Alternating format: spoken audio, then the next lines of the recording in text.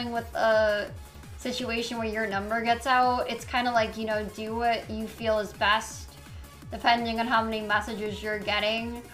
What I do, guys, like with like essentially like my job, even, you know, like talking about this, so many of my accounts have two-factor authorization, like literally, which I've already made really clear.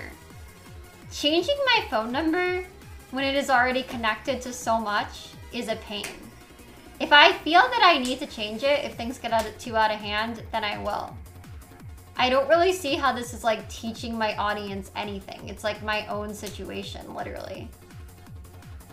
Riding in on a high horse, yeah, right, James? Like, it's kind of weird how like people, girl, two-factor is not permanent. You are making excuses.